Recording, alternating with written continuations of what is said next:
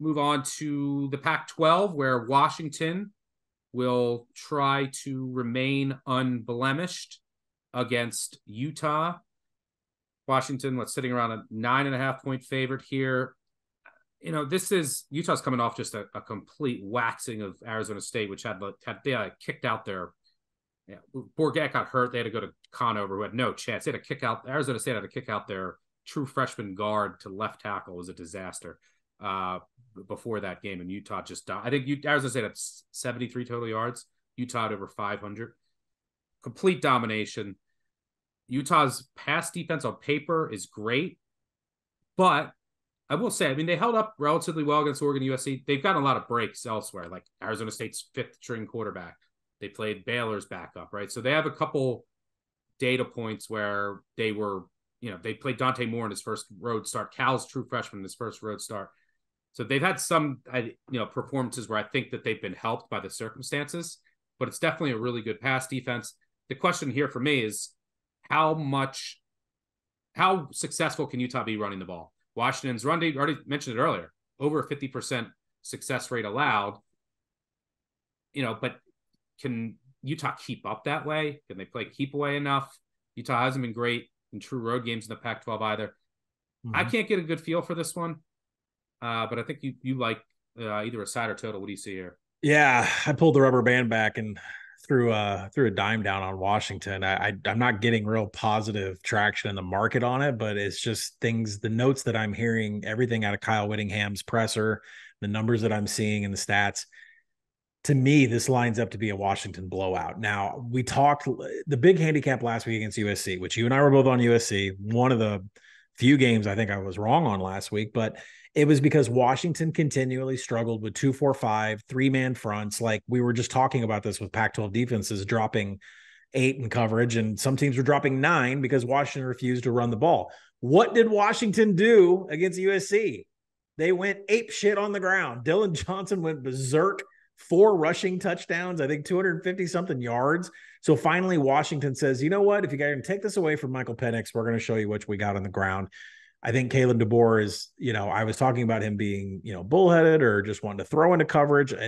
It seems like they're more of a complete, offensive unit now. And if that's what Utah is going to show them, they're going to take the run. And if Utah tries to pressure Michael Penix, they're going to get the pass. So I'm more comfortable saying Washington is more of a complete offense now, not just a throwing one. And you know what? That gives some of your wide receivers like Jalen McMillan a little bit of a rest, not having to have such the workload on them. Washington back on track after struggling against Arizona State and Stanford, which showed them really light fronts. They went anti-light box, pounded it in the back. I think if Washington's going to score, they're going to go up and down the field. They're going to get their points here. Can Utah generate enough scoring opportunities and score themselves? And I think the answer is no. Kyle Whittingham came out this week, said, Jaquindon Jackson, game time decision, ankle is hurt once again. I mean, Jackson had that one big breakout game, and after the game, he said, I'm pissed off because I'm injured every game. Well, now he's injured again. He might not even play in this. And when, that was brought up to Kyle Whittingham in his presser, he said, oh, Sione Vaki, he's only going to play a maximum 30% of snaps on offense. The rest of the time, he's going to be at his natural position in the defensive backfield, and that's where we need him this week. And I'm just thinking to myself, who's running the ball? Well, Kyle Whittingham answered that. Banged up, right? Yeah, Jackson's banged up. Vaki's not going to run. He named a true freshman off, who I think has 5 carries on the season, as the guy that's going to get the attempts in this game. So I don't mean to like treat that like that's a bad thing for Utah, right? Because Utah is the one thing where they can throw a pig farmer at quarterback. They can throw a defensive back at running back, and they can still beat teams. It's pretty crazy. I don't want to say that they're thin, right? Because they seem to come up with these no-name people that you and I don't even know about and blow teams out. But I think they are the thinnest they've been. I mean, with all the injuries from the beginning of the season till now, this is the thinnest they've ever been. And then Whittingham said at the end of the thing, we want to use a little bit more tempo. And as it relates to how many injuries that they have, they want to use a little bit more tempo, and they weren't able to do that last week. That's not the key to beating Washington. You got to be able to run the ball. You don't want to do that as a dog either. No, you got to run the ball. So the things, like everything that I'm seeing in the stat sheet and everything I'm hearing from Whittingham in that press conference on Tuesday, Washington's got a chance to blow them out, get some style points, and maybe slip into the top 4 here. I won't have anything on it, but I'll be rooting for your bet, and for personal financial reasons, maybe we'll get Washington blows out Utah Oregon State, maybe close, sleepy win.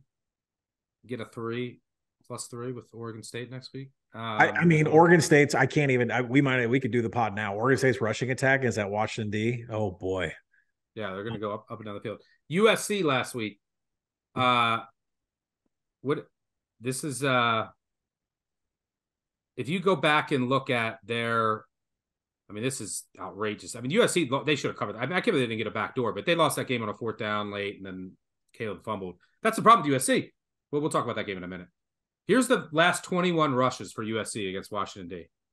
9, 5, 7, 10, touchdown, 7, touchdown, 11, 41, 33, touchdown, 14, 10, 14, 10, 14, 25, a 0, 11, 5. I mean, good Lord. And Marshawn Lloyd didn't even play.